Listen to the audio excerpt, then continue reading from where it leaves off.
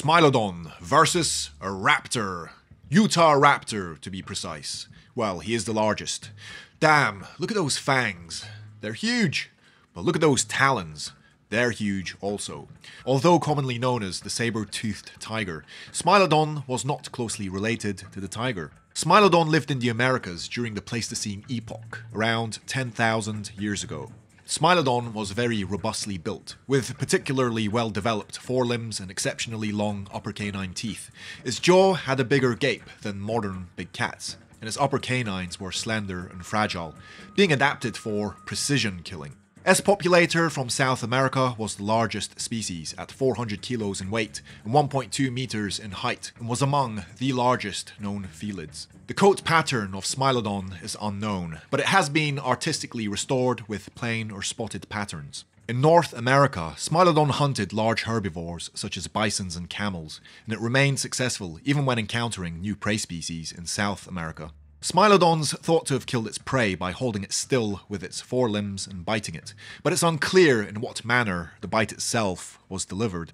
UTAHRAPTOR is the oldest known and largest of the dromaeosaurids. UTAHRAPTOR was what Velociraptor was supposed to be in Jurassic Park. The real Velociraptor was the size of a turkey. It lived approximately 125 million years ago during the Aptian stage. UTAHRAPTOR is known for its powerful jaws and sickle claws. Unfortunately, it was feathered. Feathered dinosaurs are not cool. Join the gang, get the t-shirt.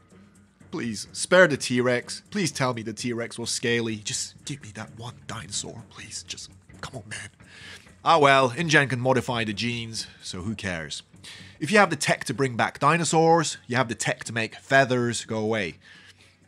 Anyway, enough of that. Who would win in a fight? Well, let's find out.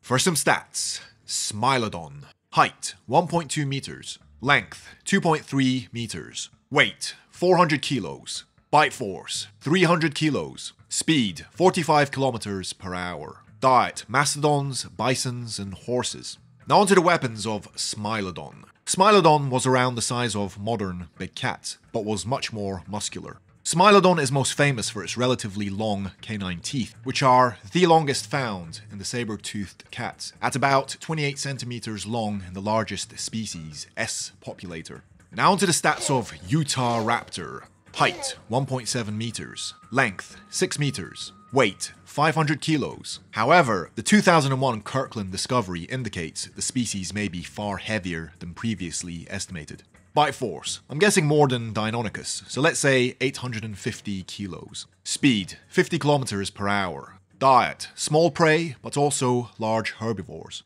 Now onto the weapons of UTAHRAPTOR. Each inside toe had a large 24 centimeter hooked claw that was controlled by a strong tendon. This claw was held upward when the animal was walking or running. However, when it attacked, the tendon snapped tight and the claw clamped down with great speed and force, slicing deeply into its victim. Recently, Gignac et al. 2010 presented a selection of bite marks to show Deinonychus as capable of deeply puncturing bone with powerful bites. Experiments with modern cow bones suggest Deinonychus needed a whopping 8,200 newtons to puncture Tenontosaurus bones, to a degree seen in the fossil remains. UTAHRAPTOR also possessed excellent binocular vision and strong arms. Now onto the advantages of SMILODON. Well, not many. This is really a battle of who can get to the neck first. But SMILODON's perhaps a little more accustomed to mauling attacks aimed at the neck. SMILODON's neck itself was much shorter than Utah's and harder to get to. Now onto the disadvantages of SMILODON. Well, he was shorter, slightly lighter, and didn't possess massive claws on his feet like Utah. Now onto the advantages of Utah. He possessed a more powerful bite. He was probably faster and more agile. He's used to taking down massive dinosaurs like Astrodon, albeit in groups. Now onto the disadvantages of Utah. Well, not many. I get the impression that UTAHRAPTOR's slender neck would be a very vulnerable area. Also, he was perhaps less experienced with mauling the neck and not letting go. Okay, let's fight. SMILODON and UTAHRAPTOR meet at a clearing in Jurassic World. SMILODON and Utah are very hungry. SMILODON charges first, mistaking UTAHRAPTOR for a deer. First mistake. Well, he's never seen one before. UTAHRAPTOR charges also and leaps on SMILODON before he can attack. Utah bites Smilodon's face, digging his sickle claws in deep. Smilodon is injured and runs away to recover. Gathers himself, charges again, this time more cautious. He dodges an attack from Utah and pins him down, biting at his slender neck. Utah claws Smilodon, but the damage is superficial. Smilodon keeps mauling Utah at the neck. Utah gets weaker and dies. Verdict. Well, I made Smilodon win in the animation, but I think UTAHRAPTOR would win 70% of the time. He's simply larger and more vicious, 100 kilos heavier. And he's just an old, ancient, vicious dino. But Smilodon's no pushover, and he'd probably kick UTAHRAPTOR's ass from time to time. Anyway, which dinosaur battle would you like to see next? Please let me know in the comments below, and I might make it. Until next time, I've been Viral Cura.